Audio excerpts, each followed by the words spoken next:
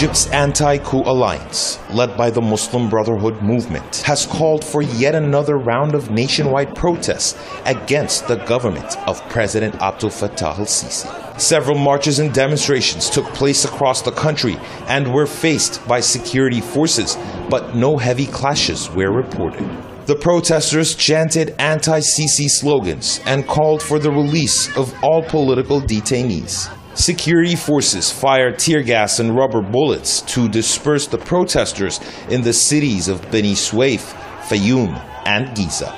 Egyptian authorities banned unauthorized protests in November last year, putting restrictions on many public assemblies deemed repressive by many Egyptians. The Sisi government has arrested hundreds of protesters over the past year under the umbrella of the draconian protest law. In essence, Brotherhood supporters have faced a relentless crackdown since the military ouster of former President Mohamed Morsi last year.